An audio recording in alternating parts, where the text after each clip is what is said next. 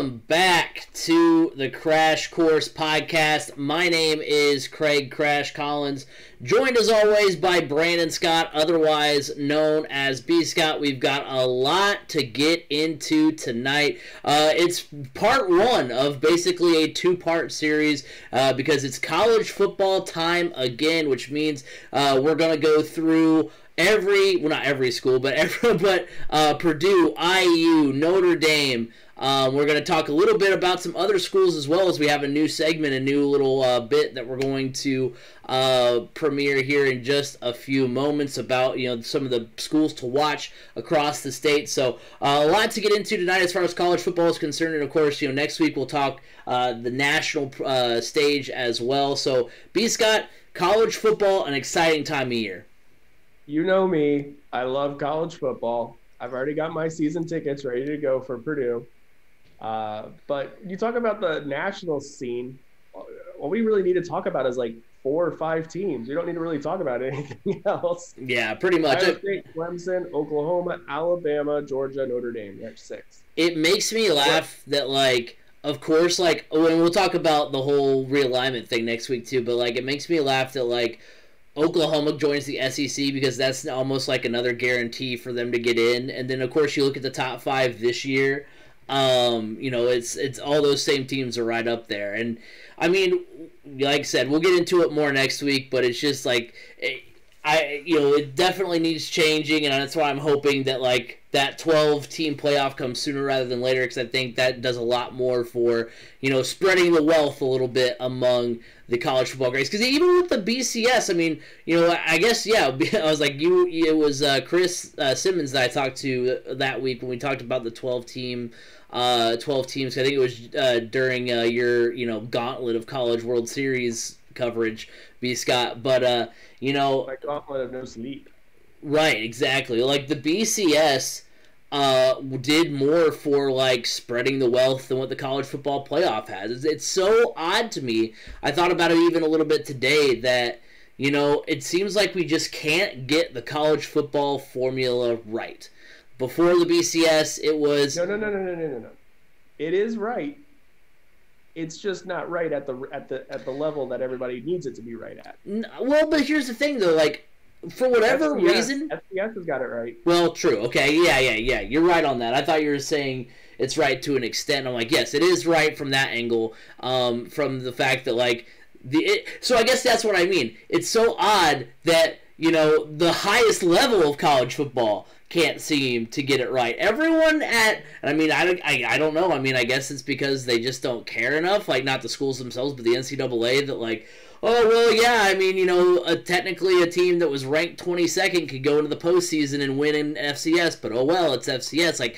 But for whatever reason, it's well, here's what we're going to do. We're going to have every team play in bowls, and we're going to have certain teams designated for certain bowls, and whoever is, we're not even going to have the top 2 teams play each other. We're going to have we're gonna have Notre Dame play X team. We're gonna have Alabama play in the Sugar Bowl versus the second best team from the Big Ten, and if they win that game, that clinches their championship. And then we go to the BCS where it's it's football but computers, and then right. But at least in that system, it wasn't eliminated the human bias of it, and now you introduce the college football playoff, and it's nothing but, or it's gotten to a point where it's nothing but bias. There wasn't as much bias in the beginning as evidenced by Florida State, Oregon. Those teams, now granted, those teams haven't really been to that same stage. The Pac-12 is on fire. The Big 12 is about to be. Oregon made it to the first playoff national championship. Right, but I'm saying those teams after that point. That's what I'm saying. At the beginning, the college football playoff was much less biased than it is now. It's become more biased as it's been a perfect storm of the college football playoff becoming more biased and then no other teams really coming out into the fold to make them not biased anymore. So it's or like I said, the Big 12 and Pac-12 are currently on fire, which only leaves you the Big 10, which the only team that the college football playoff accepts is Ohio State. Then you've got who else from the Big 10 is really worthy of it. Right, but you would like to think 1 year Penn State had the argument, and Michigan State made it 1 year. Yeah, but that's they got pumped. Yeah, that's what I'm saying is that like it's gotten to a point that unless you're Oklahoma, the Big 12 champion isn't going. Right. Unless you're Ohio State, you're not going to. If you win the Big 10, you're not going. Unless you're Clemson, you win the ACC, you're not going. The only conference that you can really say you can win and get in is the SEC. Which, heck, in the SEC, you can lose and still get in. Right. So that's really what we're dealing with. I want to thank Toddle for the follow in there. We got some early people in the chat. I love it. Haas as well dropped a follow earlier. Thank you guys all for contributing in the chat. We love getting that audience interaction going.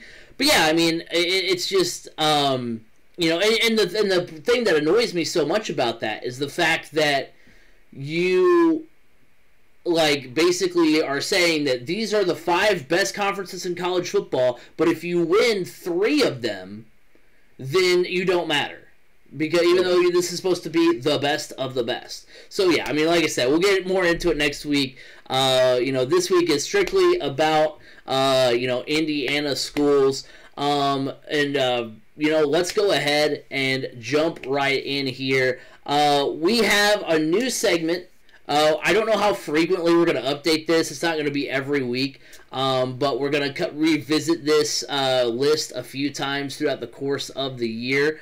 And that is our Indiana Ambassador Power Rankings. If you can think of a better name, like seriously, let me know. I haven't thought of like a catchy name for it yet. But basically what it means, because originally B. Scott and I wanted to do like state rankings to appoint a state champion, and we do plan on appointing a state champion at the end of the year. It was kind of a fun idea last year because because of the shortened season and because of Ball State's success, everybody was kind of like, oh, well, is Ball State the best team in the state? Obviously not really. If they went up and played Notre Dame, they probably would lose, although they did almost beat Notre Dame a couple of years ago in South Bend. So we were like, well, let's kind of tweak it a little bit. Let's put a little bit of a caveat in there. Let's say that, what teams are exciting? What teams represent the state well? When you think about Indiana college football, what teams get you excited? Because that doesn't always necessarily mean it's going to be Notre Dame at number 1, because Notre Dame, isn't necessarily, the most exciting. Same with like IU, Purdue, whatever. So it's not necessarily like, oh yeah, hands down, these are the top 5 schools in Indiana. It's how do you look? How excited are we to talk about you week in and week out? So we're going to go ahead and hop right into that now, and we're going to start. I'm going to go 5. I have it listed 1 through 5 in my list. We're going to go 5 through 1, actually. Number 5 on the list is Purdue. And by the way, B. Scott and I came to a consensus on this list, so that way it wouldn't be super different. I do want to give one of my honorable mentions once we get done giving our list. Okay, yeah, for sure. So this is a team that could creep into this top 5 power rankings. Yeah, definitely teams to watch are in play as well. But Purdue is our 5th team as far as the Indiana Ambassador Power Rankings. They were 2-4 last season. It was their 3rd straight losing season under Brom. Coach Brom is 19-25 in 4 seasons at Purdue. His highest finish was in 2018, where the Boilers tied for the Big Ten West in for second place that season. And so Purdue's on there because they are slightly intriguing in the sense that, I don't... have 2 preseason All-Americans and 2 potential first-round draft picks. Yeah, right. And there's some interest, there's some intrigue there because of that. Well, and you're more plugged into the Purdue message boards and fan base than I am, but I don't know if this is a make or break year for Brom. From a fan base perspective, it is, but from a financials and athletic department standpoint, it probably is not, because last year it was a free pass. I mean, honestly, half the team ended up getting COVID. You had injuries. I mean, they didn't even play the last 2 games of the season. So that was a free pass. And then the year before, you can't really put too much on them when you have your 2 best players go down on the same play with season-ending injuries. So yeah, I mean, there's been some hard luck for Purdue, so that's another thing that makes them so intriguing, is because of the past 2 seasons and the circumstances that have come across for both of those seasons. Right, and that's why I wasn't 100% sure if it was an actual, the national media will put him on the hot seat just because of him being like the 7th highest paid coach in the entire country. They'll put him on the hot seat just basically because of that. But truly, he's not on the hot seat because of the things I just stated. Right. Now, if he has another bad year this year with everything going okay, he could be on the hot seat next year. Gotcha. Also because his buyout shrinks significantly after next year. So that's why they are number 5. Number 4, we're going to go to the NAIA. We're going to talk about Marian. Their preseason number 10. They have 3 straight wins over St. Francis, which, by the way, St. Francis was your 2017 and 18 NAIA champs. They lost in the 2019 NAIA final to Morningside, and they were bounced in the first round of 2020. So this is a team that's not won a national championship since 2015, a team used to a lot of success, a team that had a weird year last year made even kind of more worse and wonky by the fact that they were bounced in the first round. The last actual season they played, they were so close to ending that short title drought. And they were forced away by Morningside. They've shown that they're the best NAIA school in the state by beating St. Francis over the last few years. So, I mean, this is a team that's primed and ready to go, ready to get back, ready to strap those shoulder pads on and get to playing football. And that's why I think, they're really intriguing at number 4 because, heck, this is a team that could be playing for a national championship when it comes down to it in NAIA. And, I mean, when you talk about Indiana college football and teams playing for a national title, I mean, there's not much you can say on the FCS or FBS side except for, like we talked about, Notre Dame. But I mean, this is basically, the equivalent of what Notre Dame is to the NAIA schedule. Exactly. I mean, this is a team, they're fun to watch. And occasionally you can catch their games on ESPN2 or ESPNU, especially later in the season. Or if you are in the Indianapolis area, sometimes you can catch them like on my Indy TV 23 or whatever it is. But like, I think sometimes Greg Rakestraw calls their games. Yeah, something like that. They're pretty fun. They're fun games to watch. And if you're in the Indianapolis area, it's a cheap ticket. It's a good Thursday night thing to go do. And I mean, they put on a good show. So they're intriguing because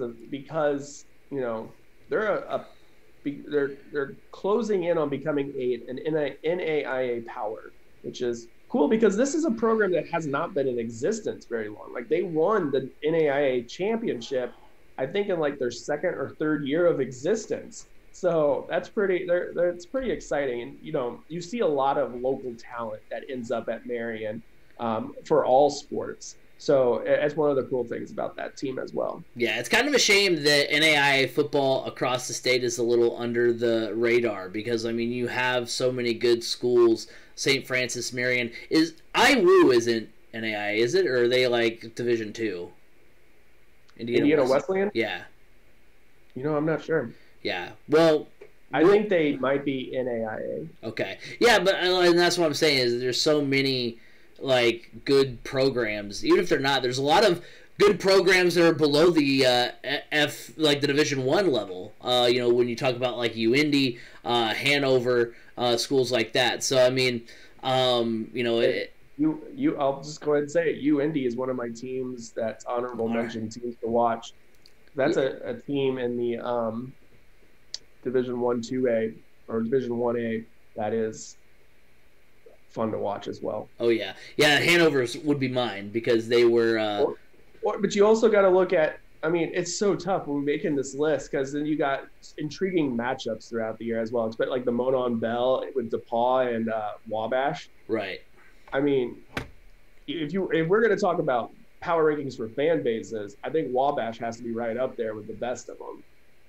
Oh yeah. I don't know how they are throughout the rest of the season, but Monon Bell time they show out. Like, so when I worked for MS, 1070 The Fan down in Indy, I did I worked on the college football show down there, and there was a lot of when we would do score updates, I would of course follow every single school, including like Division III and stuff like that. And DePaul, Wabash, I mean, there's some good teams and some good talent and some good games. that get played on those levels. So I know Trine is usually pretty good as well.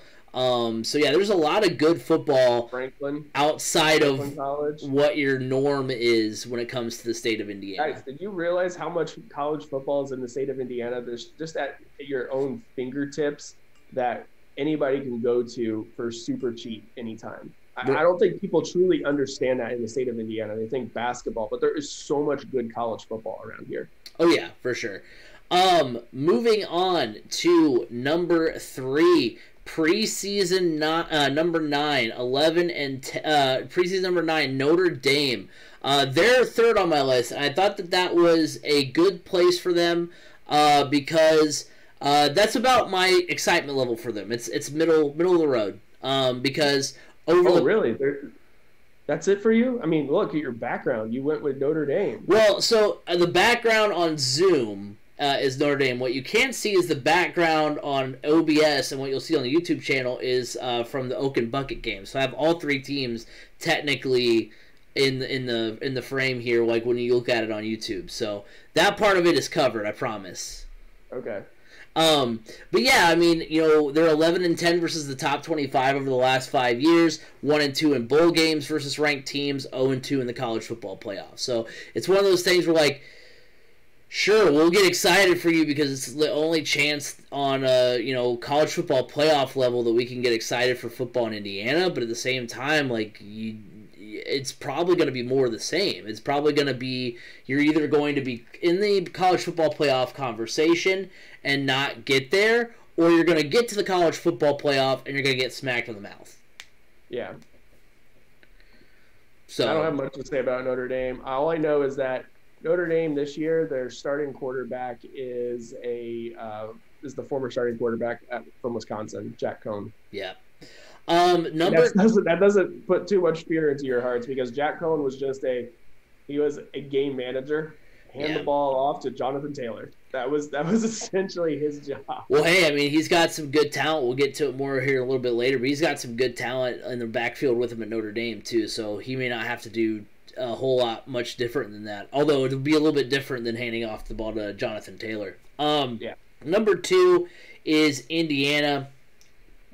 They're your preseason number 17 team. It's the first time since 1969, which is 52 years, that IU has been ranked in the preseason poll. Quarterback Michael Penix is back. That's going to be really exciting for IU fans. They did lose to Ohio State by 1 score. They defeated the rest of the Big Ten teams they faced last season. So, I mean, there was talk about them being in the Big Ten championship game, potentially when Ohio State didn't meet the game requirements. I don't think that was really up for debate because that's why they changed the rules around for Ohio State to get in. But I mean, heck, that was one of the best IU seasons in recent memory for pretty much anyone in our generation because it's been so long since IU's been relevant on a national and Big Ten stage. So a great season for IU and a lot of momentum going into 2021. Yeah, it'll be interesting. Biggest thing for them, it's intriguing, is health at quarterback, and if they can continue the success that they saw last year when a lot of teams were down because of COVID. So, is this team a just a flash in the pan, or are they legit? Let's find out. And finally, at number 1, B. Scott and I's alma mater, your state ambassador, number 1 team, Ball State. B. Scott wants something more intimidating than chirp chirp. He doesn't like that's the battle cry. Hear the bird. Anything's better than hashtag chirp chirp. I mean, it has been stated that the cardinal is the fiercest robin-sized bird in the land. So I mean, the reason I say that is because I transferred to Ball State from Purdue for Ball State's sports broadcast program. And when you leave Purdue and your thing is boiler up, hammer down, and you go to But it's because you make boilers. It doesn't apply. There's no fierce thing. Chirp chirp is cool and unique, and the thing they do on third down. Yeah, but when you hear like 60,000 people going boiler up all at once and the big train whistle going with it, it's pretty intense. B. Scott, we're gonna just start saying chirp chirp. We're gonna get like birds chirping playing over the intercom. It's gonna sound like a nice spring day. Anybody in the chat, please get behind me. What is more intimidating? A boiler up, hammer down, or chirp chirp? Right, but like the thing is that there's nothing to go Dusty, to. if you're out there, Dusty. I know Yeah. you got something to say about this. Yeah, Dusty does need to weigh in here. Like, I mean, I would be more with you if there was anything that could apply, but there's not much you can do with Cardinals. I know. There's got to be some, I mean, Ball State has a marketing. Like, come on. Pack their eyes out. That's what. Challenge to Ball State Sports Link. Find a better cheer, something more intense that you can market and use for the football team. Anything. Yeah, I mean, well, what is intimidating is what Ball State has going for them coming into 2021. Of course, this is a season where Ball State comes off of their first MAC championship in 24 years, their first bowl win in school history, and the first season ending ranked. They finished 23rd in the country after 2020. The coach was on the hot seat coming into this year. Right. Well, and it's just so it's his situation was the same as Brahms though. So many injuries kept happening to his team. Good players were down. Good players were down. And finally, it all came together. They stayed healthy. And what happened is something we thought was going to happen while we were at Ball State, but never did. I mean, I never would have thought Ball State would have been able to do it last year. I always thought, when we were there, I mean, we had NFL talent on that team. I mean, think about who it was crazy. Think about who we had, even in the year, even the undefeated season. You had Nate Davis, Michael Lewis, Dante Ridgeway, Dante Love. There we go. We did have a player named Dante Ridgeway, but as soon as I started to say that, I was like, no, he didn't play Dante Love was the one that got basically paralyzed. Yeah.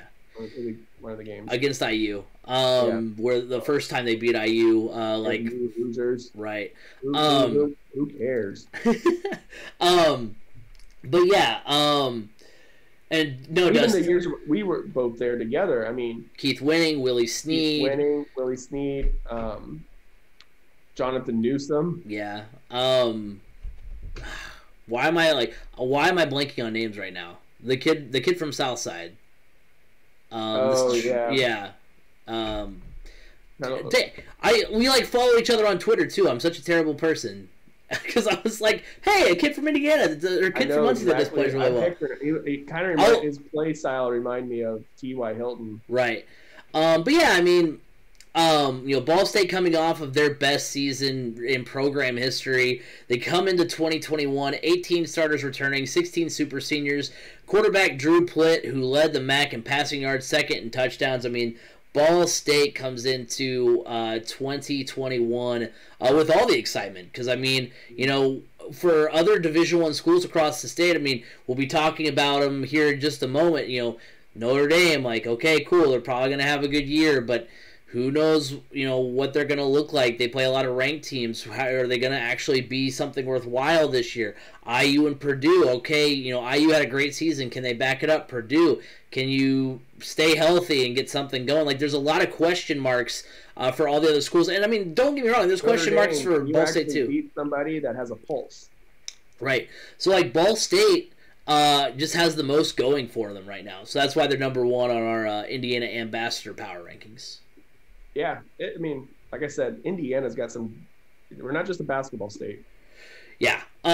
So, did you have any more honorable mentions or anything else you wanted to say about University of Indianapolis is probably my big one. And it's always interesting to see how Butler does. I mean, they've got a little bit of a program going on there. University of Indianapolis is definitely the one that if there's any team that can jump in to these power rankings, it's them.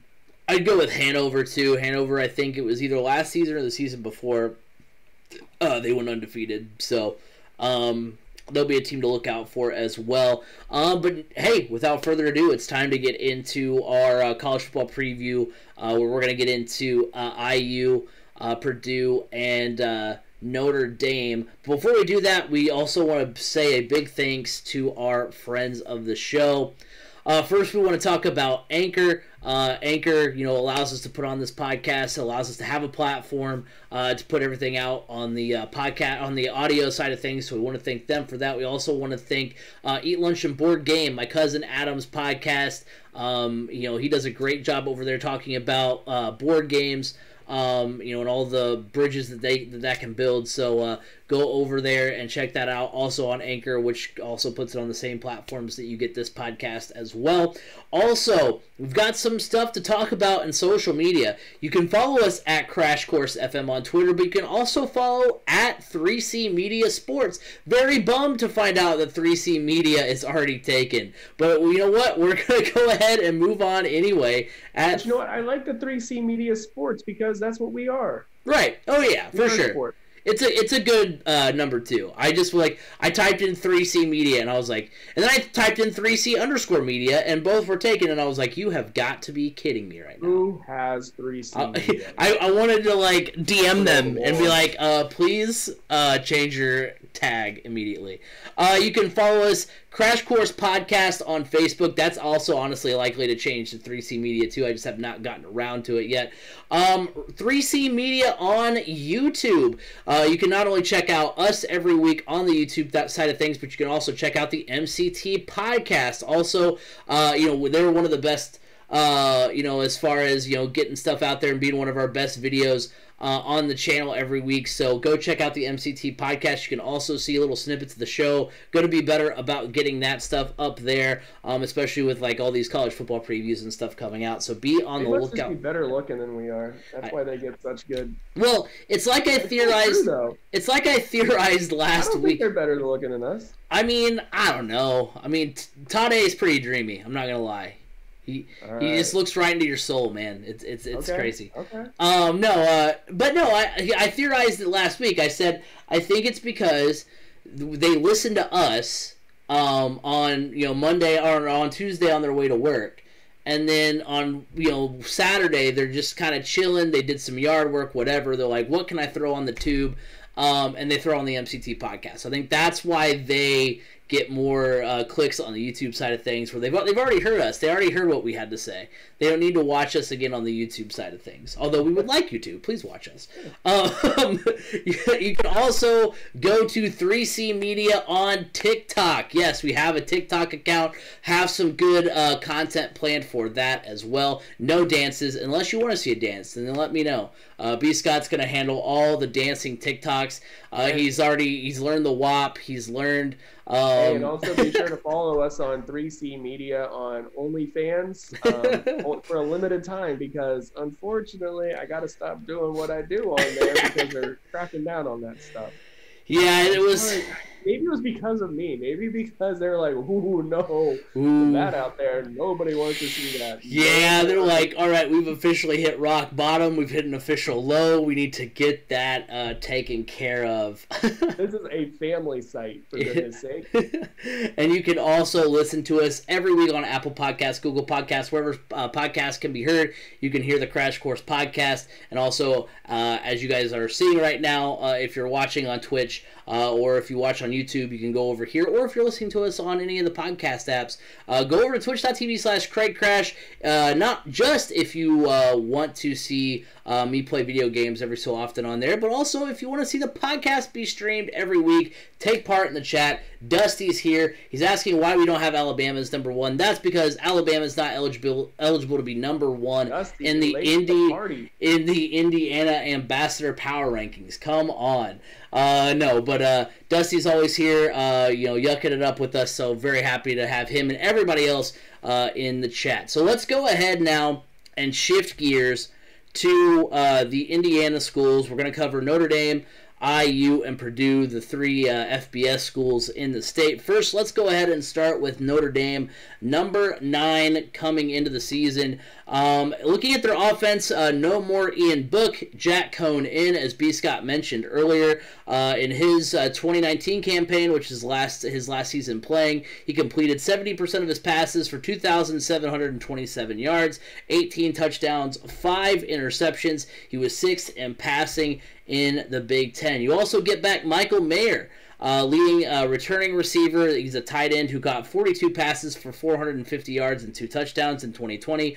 You mentioned it, B. Scott. He's going to do a lot of handing off the football. Well, he does have Kyron Williams back there in the backfield with him, who on 211 carries last season ran for 1,125 yards and 13 touchdowns. He is their leading rusher. On the defensive side of things, the Notre Dame defense was ranked 25th in 2020. They get back defensive lineman Isaiah Foskey, who had 4.5 sacks in 2020, the leader among returnees, and then safety Kyle Hamilton, 63 tackles and an interception in 2020. He was the tackles leader when it comes to players that are returning. I think he was already just regularly the tackles leader for Notre Dame last year.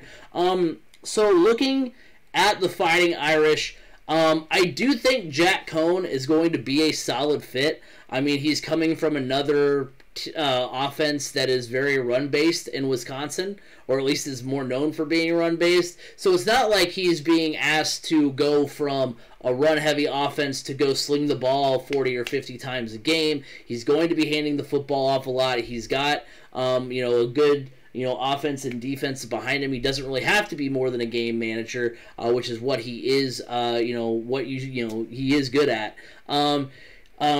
And that talented running game will be a safety net for him while new wide receiver talents emerge, because they did lose some talent in the receiving core. The offensive line, though, will be key. There's a few question marks on the offensive line, and when you're a team that lost a lot of receivers and doesn't, at least in the beginning, look like they're going to be a ton of a threat as far as the passing game goes, you're going to be relying a lot on the offensive line, and if they don't step up to the plate, then that's going to spell bad news for Notre Dame.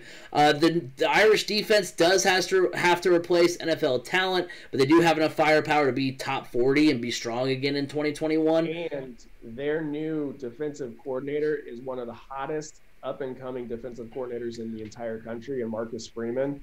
I'm still kicking Purdue for letting him go when they fired Darrell Hazel. Marcus Freeman was an amazing talent, probably the best coach on that entire coaching staff at the time, and was at Cincinnati under Luke Fickell and built a monster of a defense down there. Look for Notre Dame to have a stellar defense in the coming years, if not even already this year, because Marcus Freeman he's good, one of the best. Yeah. So, I mean, that's what I'm thinking, is their defense could be top 40 in the country, which you think top 40, oh no, that's not very good, but top 40, I mean, there's 130 teams, so it's upper echelon in the NCAA. So I think Notre Dame has some solid talent. There are some question marks, but they are geared up to have another good season. Yeah, I agree. This is a team that, are they going to be in the playoff? Probably not, just because they are starting pretty far back, and then when you look at their schedule and everything, they do have some good opponents in there. They have some opportunities to jump. But, I mean, this is also a team that could very easily stumble against some of these teams, or some of these unranked teams. And with Jack Cohn at quarterback, I'm not as confident in Jack Cohn as I was Ian Book. Ian Book could at least sling the ball around. Jack Cohn, he's a good game manager, but I don't know. I guess I just haven't seen enough out of Jack Cohn as a passer to really feel super confident that he is going to be the guy that's going to get them up to the top 4 and potentially win them their first ever college football playoff game. So, I think this is definitely a top 10 team because of their defense. Their defense is going to carry them hard throughout this entire year. And if they make it to the playoff, it's because that defense got them there. Yeah, I mean, it is going to be, but I mean, at the same time, I mean, they can be that team. They can be that team that wins it with the running game and defense. They don't necessarily have to, Well, in that case, it's basically, you're keeping the opponent off the field. Right. So let's go ahead and take a look at their schedule. First in September, they are at Florida State. Then they host Toledo, they host Purdue, and then they're going to be at home against number 12, Wisconsin. When the calendar turns over to October, they're going to be at home against Cincinnati. They're at Virginia Tech. They're at home against number 15, USC, and at home against number 10, UNC. And then in November, they have Navy, at Virginia, Georgia Tech, and at Stanford. So as far as a record prediction goes, here's how I break it down. I think they're going to go 4-0 in September. Wisconsin is a top 10 rush defense in the NCAA last season, but it's going to be a revenge game for Cone. I think whenever you have a former player going up against his former team, especially because like Wisconsin isn't like the Wisconsin of old. Like this is not your grandfather's Wisconsin Badgers. This is a team that also is sort of kind of looking for their identity and trying to kind of recapture what we're used to seeing from them. And so I think it's excuse me, I think it's going to be a revenge game for Cone. He's going to get the win there. And I don't think there's really any other team. I mean, yeah, it's going to be tough to go down to Florida State, but we never really know what Florida State has in store. And then I think Toledo and Purdue are going to be wins at home. So they're going to go through a solid September. Then in October, they are going to go 3-1. They're going to suffer their first loss. Cincinnati was 13th against the run last season. Now, you might say, hey, Craig, that was all against AAC opponents. Well, you are correct, but last year in the Sugar Bowl, they held Georgia to 45 yards rushing. So, I mean, they are for real as far as the defense is concerned, and a lot of players... Marcus Freeman. Right. Marcus Freeman. A lot of players return this season, too, from last year's squad. And is their cornerback still Gunnar Keel? Oh, my gosh. And then they're going to go The pride of Luke Martin. They're going to go 4-0 in November. Really nobody on that schedule in November really scares you. I mean, maybe at Virginia, maybe Navy, because like 10 years ago they upset Notre Dame, and that they always bring that up every time they play Navy. Going to Stanford. Maybe. It depends on, I have no faith in the Pac-12 until they show me anything different. Right, yeah. But my final prediction is that they go 11-1. And you said, I don't know if they're a playoff team. I mean, heck, 11-1. Because this is how I'm seeing it go in my brain. So, and I know my brain can be a weird place sometimes. So try to stay out of there. They're going to get wins against ranked Wisconsin. And yes, they're going to lose to a ranked Cincinnati team, a top 10 team, a team that's in front of them. But they're also going to beat a ranked USC if they stay that way. They need all these teams or other teams too. Remember, you don't trust the Pac-12. Right, but what I'm saying is, USC and UNC, if they can beat those two teams, UNC should be good. USC is probably the Pac-12 favorite coming into 2021. So if those two teams can stay solid, I mean, Notre Dame will end the season likely on a, 7-game winning streak. 2 of those wins coming against ranked teams.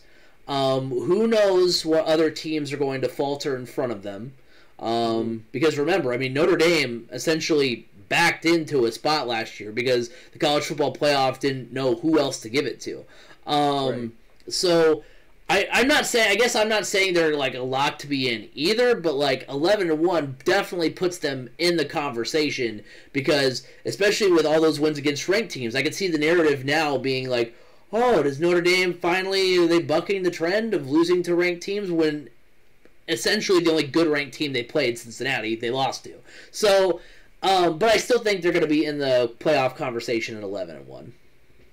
Yeah, I think they could be in the playoff conversation. I just don't think they're going to be a playoff team. Just when you look at the teams that are ranked in the top 4, Alabama's not losing. Clemson's a toss-up. You don't know. And then Ohio State and Oklahoma. I mean, it's gonna be tough to crack. Like 11-1, yeah, that's definitely playoff worthy. But if you have 4 teams up there in the top 4 that are undefeated, right? 11-1 doesn't get you in. And when you look at the conferences these other teams are playing in, it's just you don't have that much faith in them losing. The caveat too is the fact that if they're going to lose to Cincinnati, they need Cincinnati to stay good too. They can't have. But that could also hurt them. Right, but no. Well, I mean, Cincinnati could end up taking one of those top. Cincinnati could be at 5, and then that's a buffer. Maybe, but really, you know how the college football playoff works. Notre Dame really wants a shot at making the playoff. They gotta go undefeated. That game against Cincinnati is a must-win. To be honest. it's a must win because you need to leapfrog Cincinnati. You're ranked right now behind them, and if Cincinnati beats you, Cincinnati's running the table. Let's just be honest. Cincinnati's not tripping up. If they beat Notre Dame, they're not in South Bend. Too. Right. But you have Cincinnati beating Notre Dame. No, I do, and I think that'll happen. But what I'm saying is, like, I'm just going based on what we know from the College Football Playoff Committee.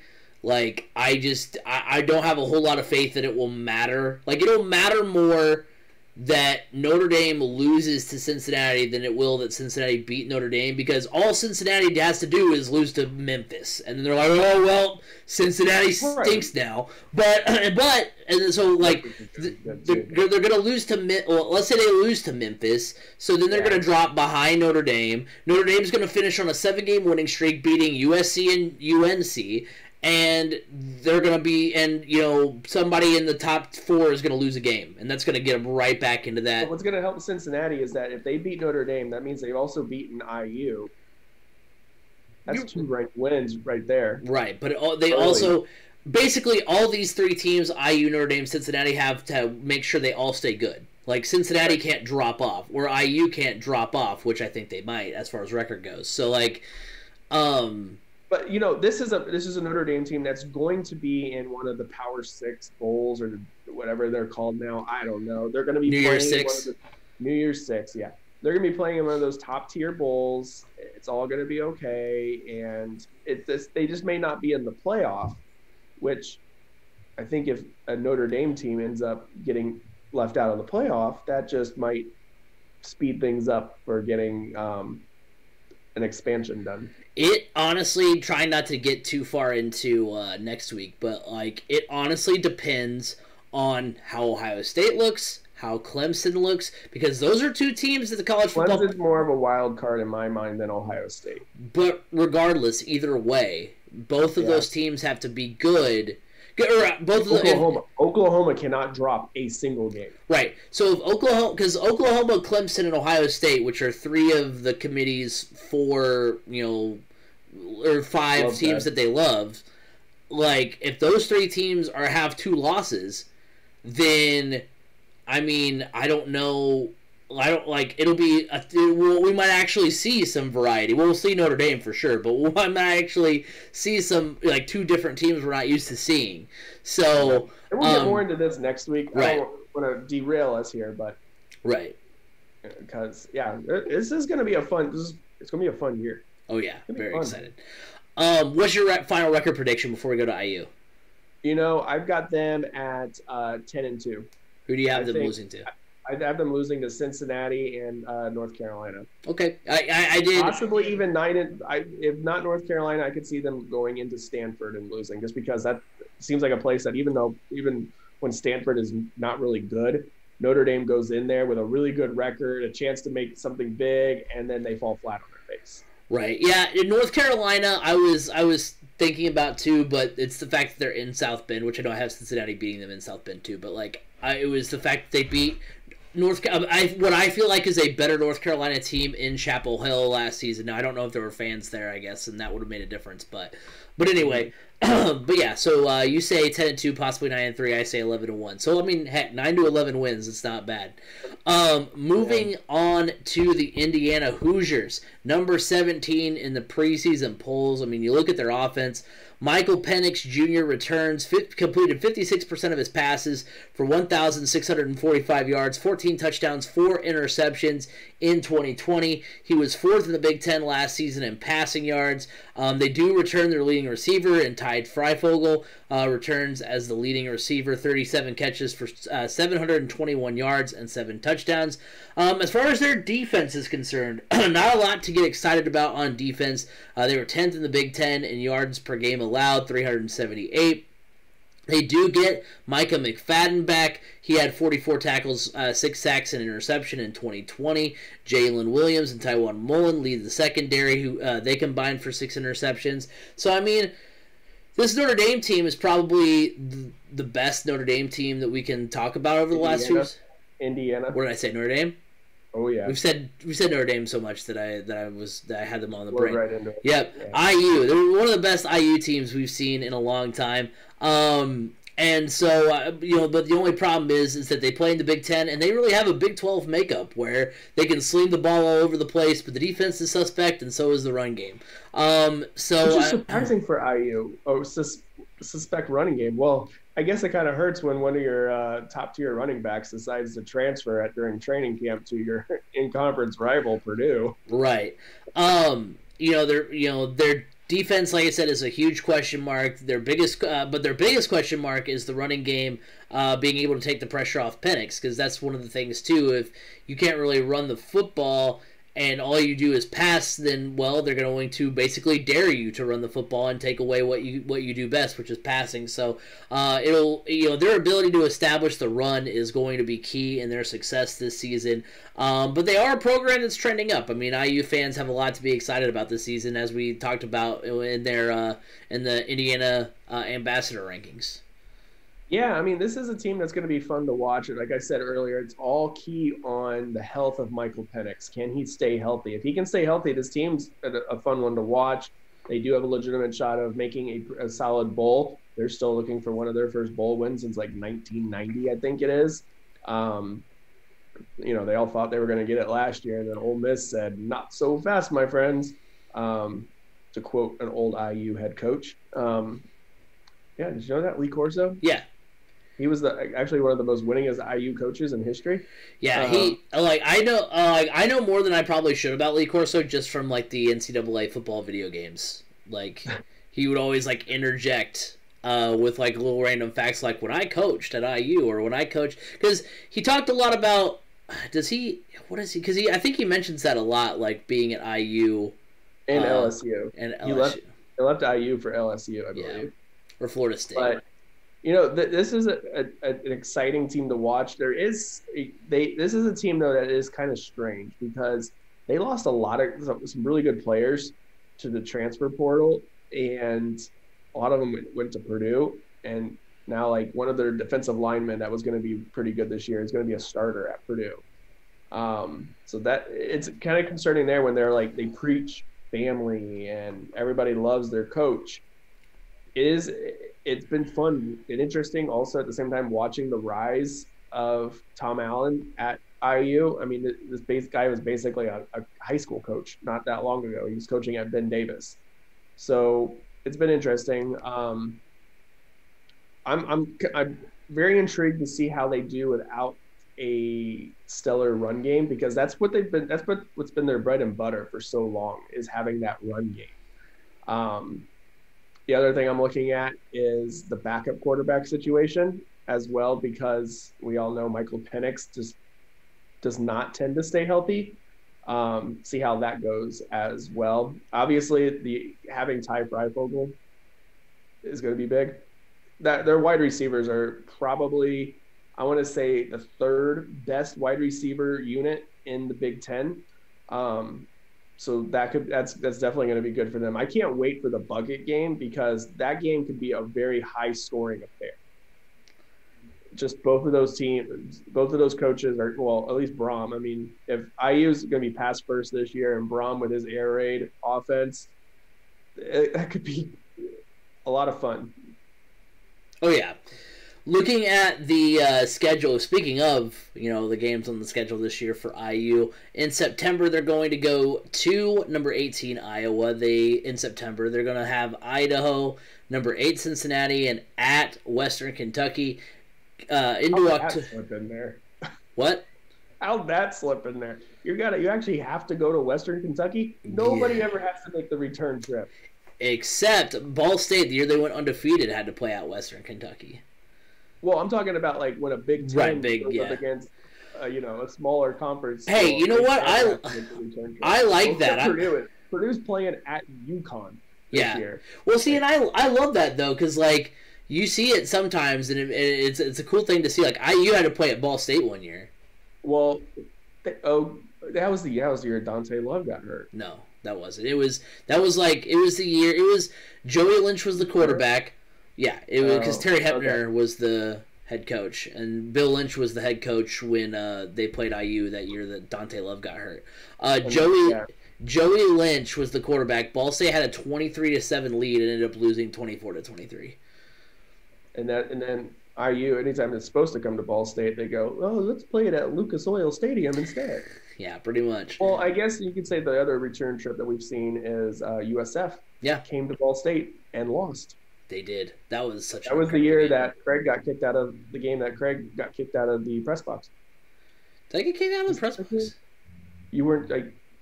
Luke Martin got mad that he thought you were not supposed to be there. No, that was at the end of the year with Ohio. Okay. That was the blackout game. Yeah, that's right. Yeah. No. He's not supposed to be here. I got creds. I got creds, my guy. I'm able to be here.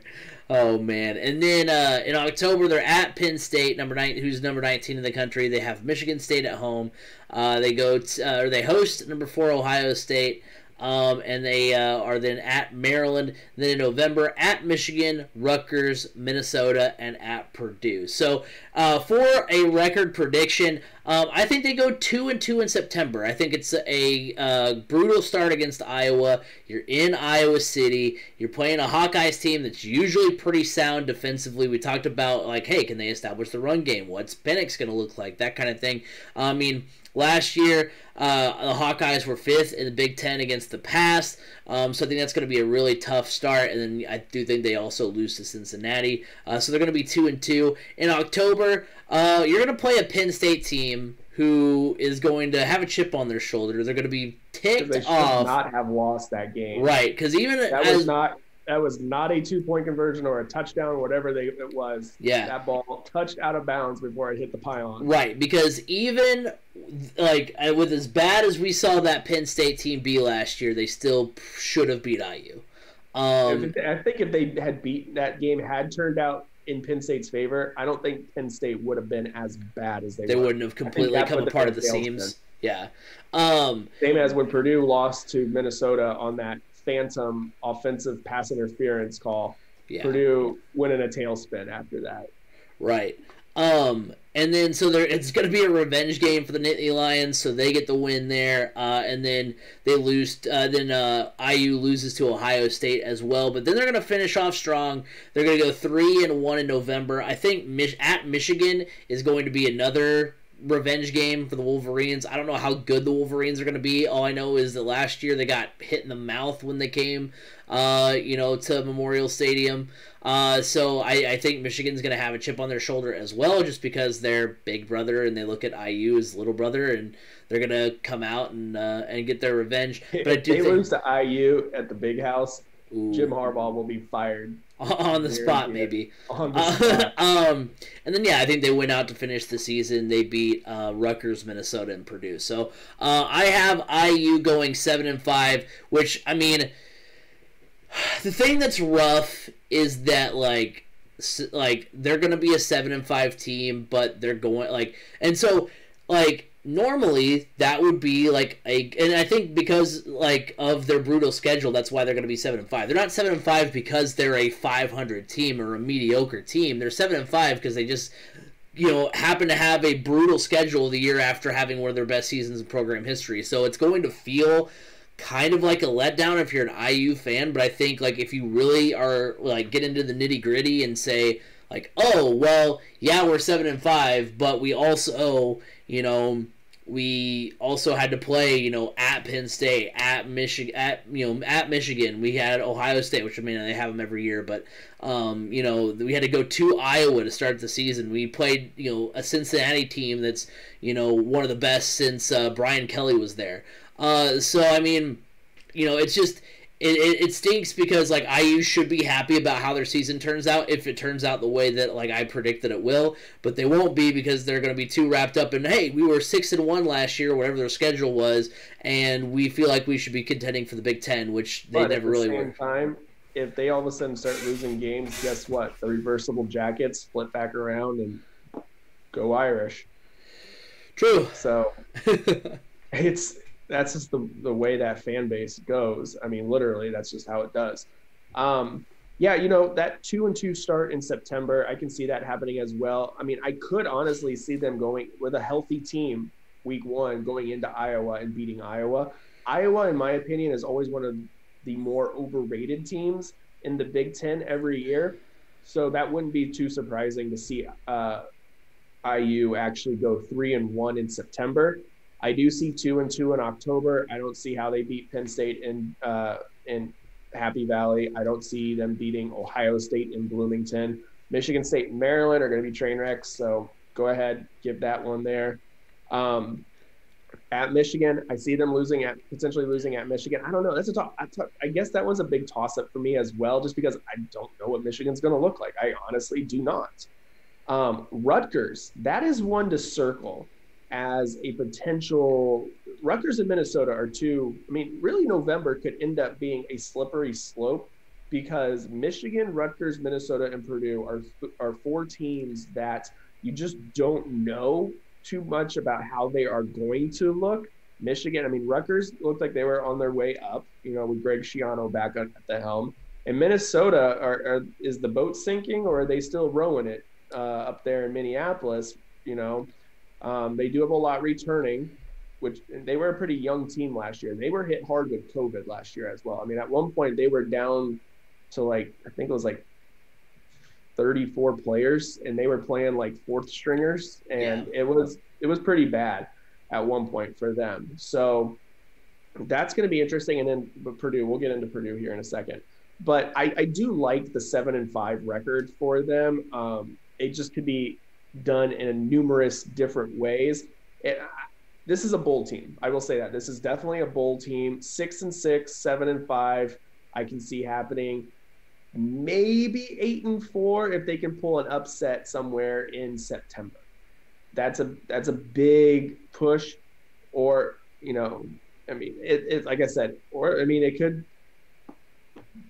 This is a toss-up with this schedule because on the front end it is brutal, but on the back end there's so many question marks that a team could be underperforming, or they could be overperforming, or they could be injury riddled. You just don't know.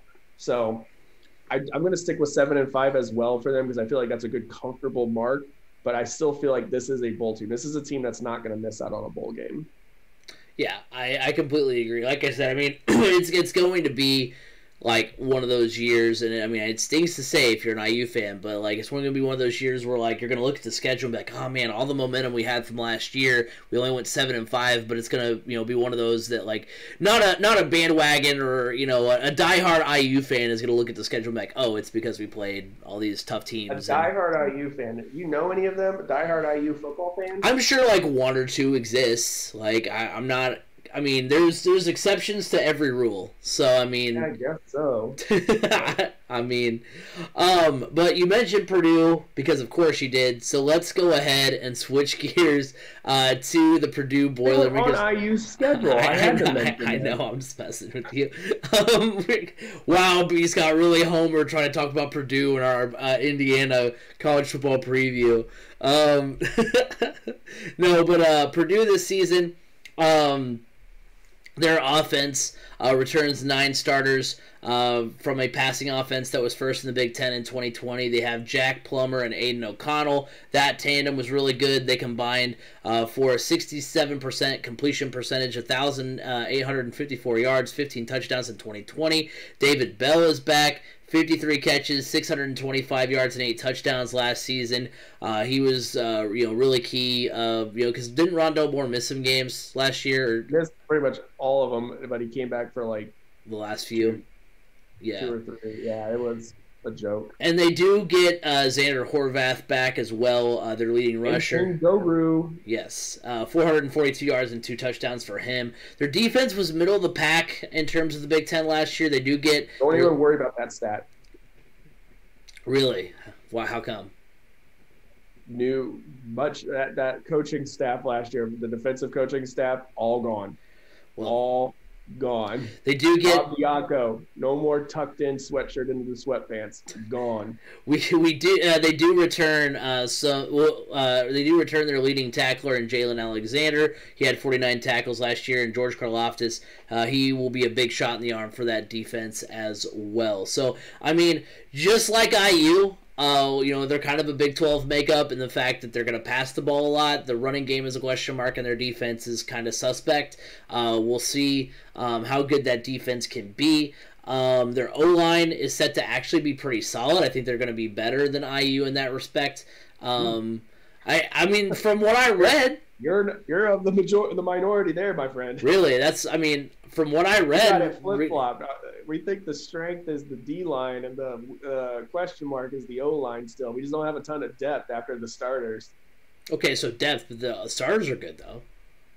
Yeah, but we have an O-line coach that has a track record of getting his O-lineman injured to the point of retiring.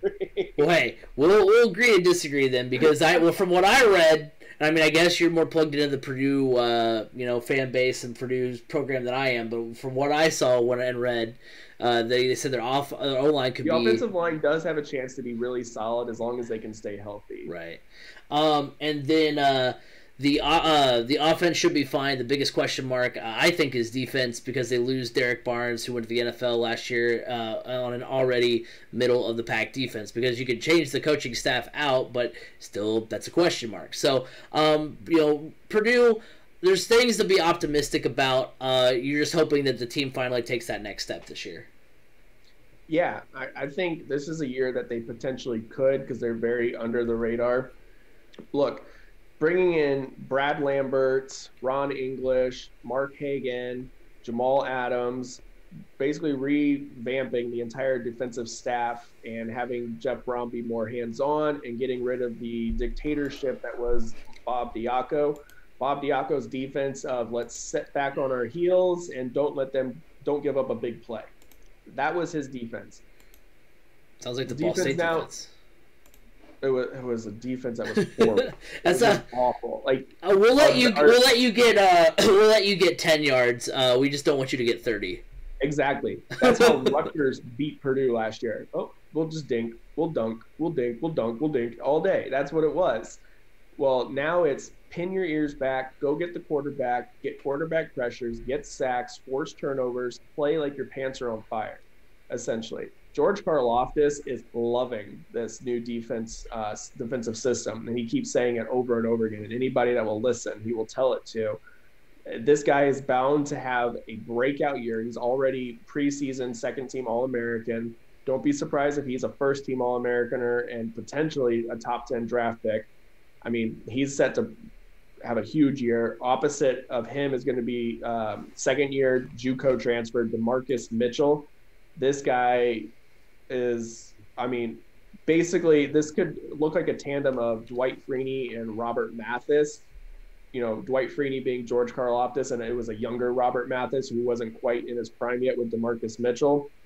The linebacker, and then in the middle, you got IU transfer Damari Lewis starting, Branson Dean, Lawrence Johnson, some key seniors there as well in the middle.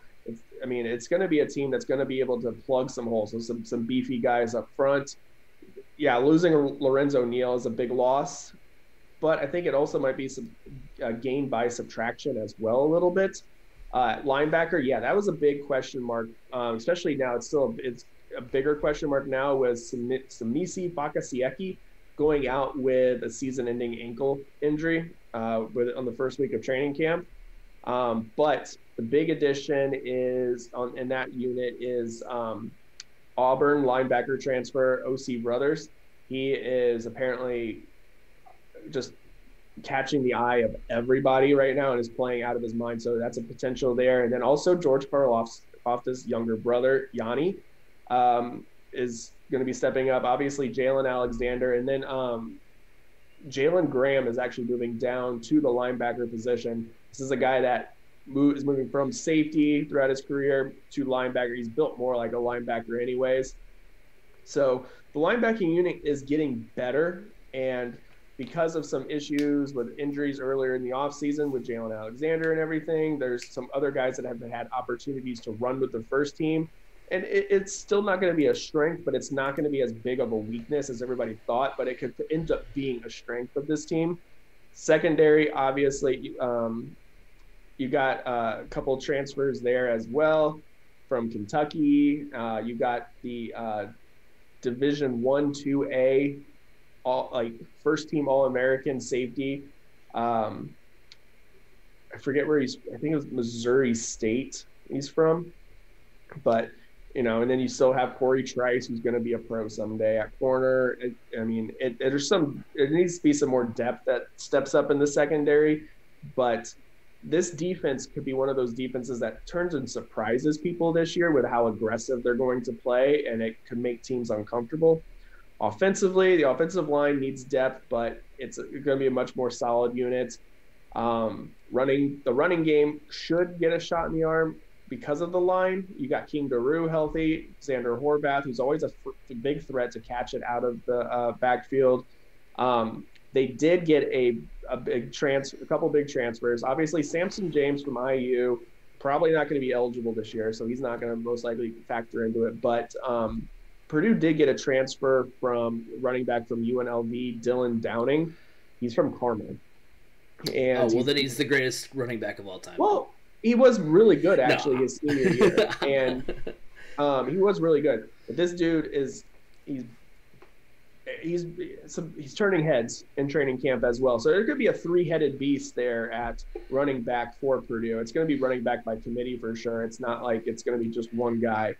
And then obviously wide receiver. We don't even have to talk about that. The quarterback job is still wide open. It's between Austin O'Connell, Jack Plummer, and actually Austin Burton is getting up there as well. So it'll be interesting to see who comes out at quarterback. I honestly think right now Jack Plummer has the inside track because he's a little bit more athletic than Aiden O'Connell, and he's pretty much he's got the best of both worlds. He's got a good arm and he can run a little bit, whereas O'Connell's got the better arm, not very athletic. And you got Burton who can run but has an okay arm. So that's how this is a team that's going to be very interesting to watch this year, because if they can stay healthy, we may actually see what Purdue could have been.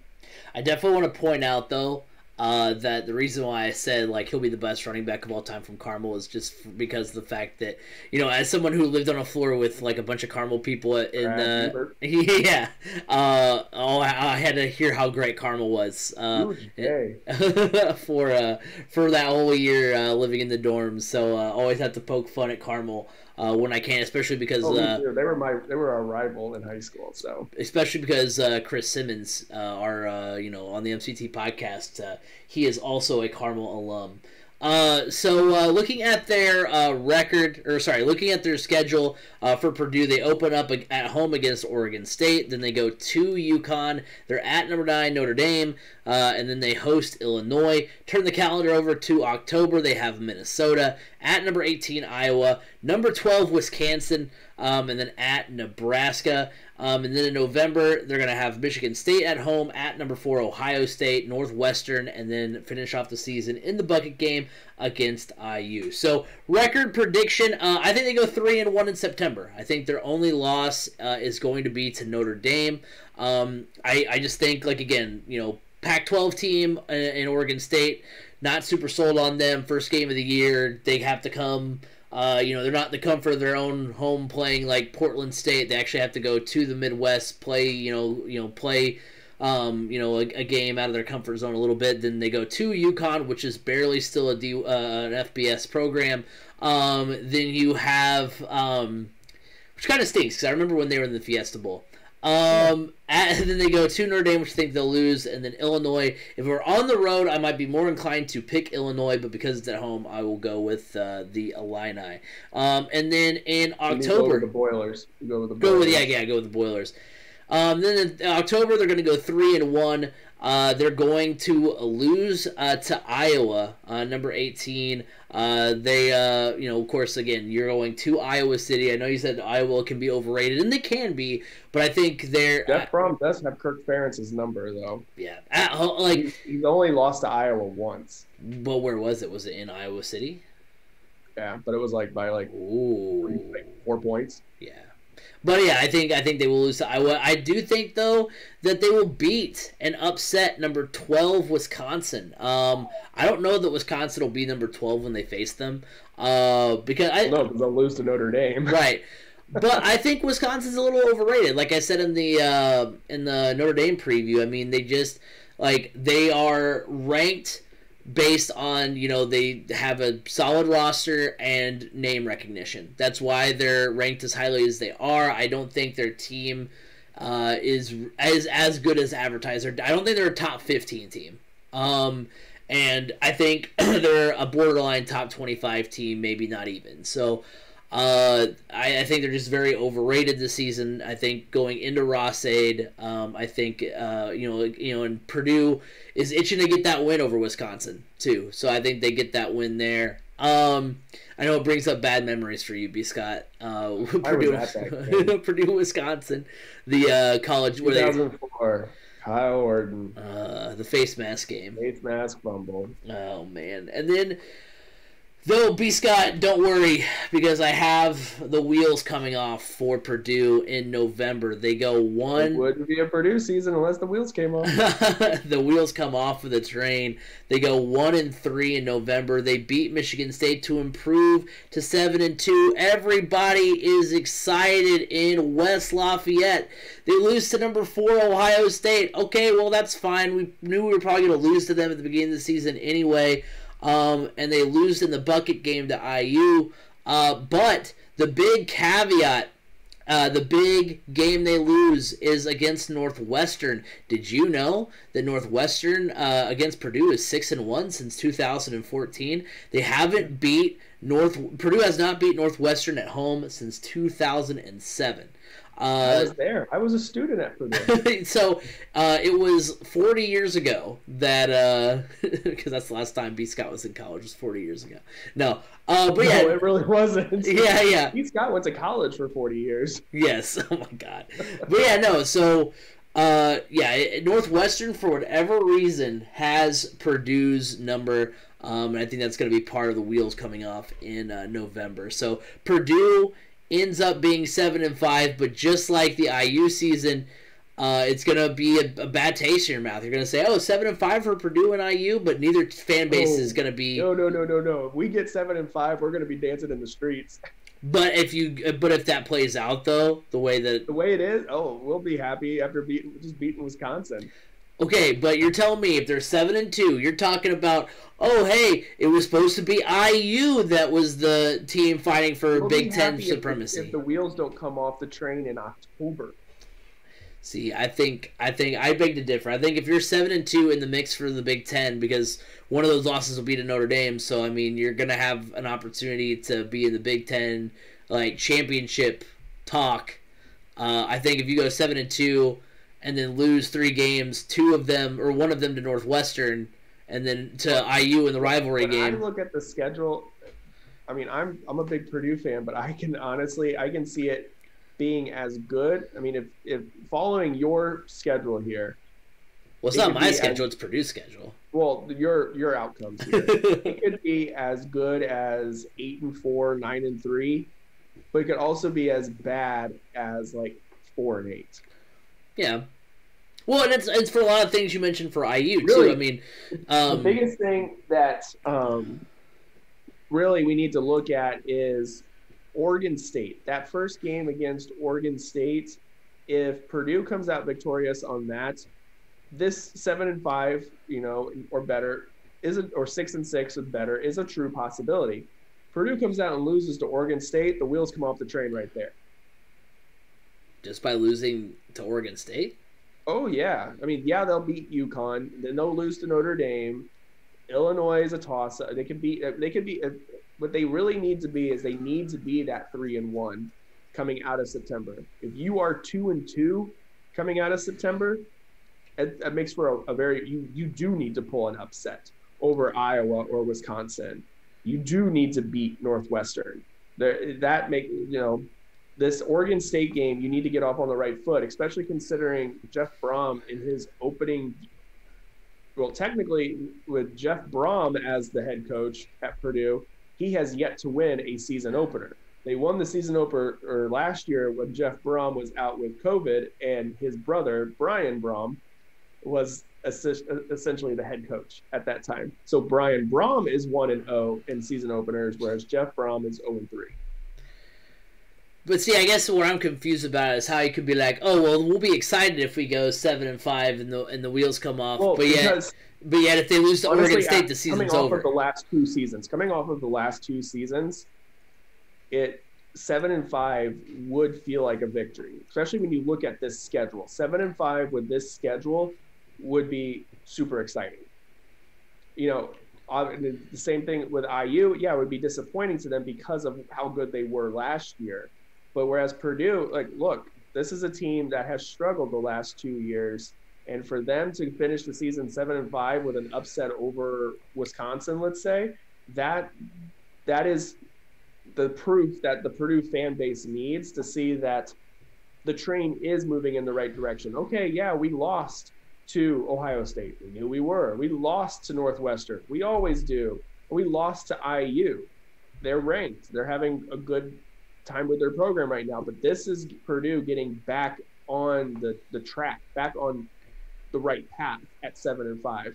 You know, a winning that guarantees a winning season. Technically, Jeff Brom has never had a winning season at Purdue. Oh wait, his first year he did. So he's had one winning season at Purdue. That is it. And if you can guarantee another winning season, that's huge to the fan base to say, look, we are making the right strides. We are going in the right direction. And that's what the Purdue fan base is wanting to see right now. So that's why I say 7-5 would feel good, even though the wheels fell off in November when a lot of us are thinking they could fall off in October. Yeah, I guess I see where you're coming from. I just, like I said, I think just from that trajectory of like their, you know, could potentially be in the conversation for, you know, but we also are Purdue fans. We know. That's true. There. We've been close to the top, and we've only been there once in recent memory. I mean, we're not going to talk about the tweet that I shared with you the other day, even though it was basketball for Purdue. The Delta variant one where it's a picture of you know, my summer, or what is it, my fall plans, my fall plans, and it's Robbie Hummel and the gang, and then it's the Delta variant is a picture of the Minnesota basketball court. Yeah. Yeah, sad times. Before we wrap up, I wanted to look up the football roster for Ball State to figure out who that player was from Southside, because I was gonna kick myself for not knowing. Jamil Smith. Yep, there it is. I knew it was something Smith. Yeah. So yeah, I mean that Ball State, those Ball State rosters are crazy. That's what I was like. You know, it's. Who's the running back? Who was the running back? Juwan Edwards. Yes. Yeah. I mean, because like that's what I talked to a fellow Muncie native and Ball State alum AJ Bramer about like the fact that like Ball State, like, not relevant for the longest time. They have the undefeated season, Brady Hoke. They have all this great talent: Nate Davis, McQuail Lewis, Dante Love. Was it McQuail Lewis or was it Mike Quayle? Quayle? It was Mike Quayle after the undefeated season. And so yeah, the arrow was going up. Then they have those really bad seasons our first couple of years at Ball State, and then the arrow starts going back up. They have Keith Winning, they have Juwan Edwards, they have Jamil Smith, they have Zane Fakes. Was that the tight end?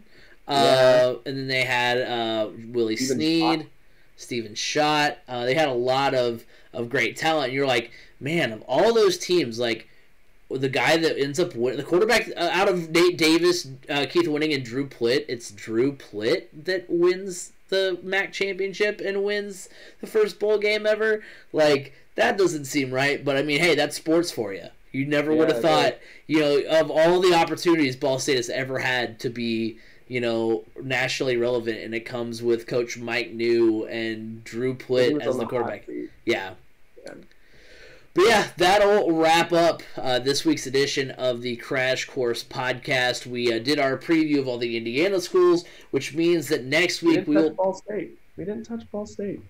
I mean, we kind of did. That's kind of the purpose for the ambassador rankings too, because it kind of got to look at other teams besides just us coming on and talking about Purdue, Notre Dame, and IU. Because, like you mentioned, I mean, there's other schools around the state that deserve recognition too, and I think we did a decent job of getting to them as well. So kind of gets you set up for the season as far as the state is concerned. And next week we will be talking about the national level for the college football season, getting you guys set. It's preview season, because we're going to be previewing college football. Then we're going to get into our NFL preview. A lot of football to talk about over the coming weeks. But we want to remind you that you can follow us on Twitter. If you want to follow just the Crash Course account, which is my account at Crash Course FM. If you want to get on board with 3C Media, at 3C Media Sports. Please get on board with 3C Media. Yes, please do that.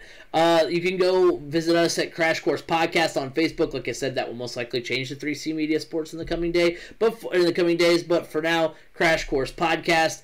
Remember, you can go to our YouTube channel, 3C Media, where you can not only catch us every week over there, but you can also catch the MCT podcast. Those guys knock it out of the park every single week. We also have some content specifically for the YouTube channel as well, so be on the lookout for that. You can also follow us on TikTok at 3C Media.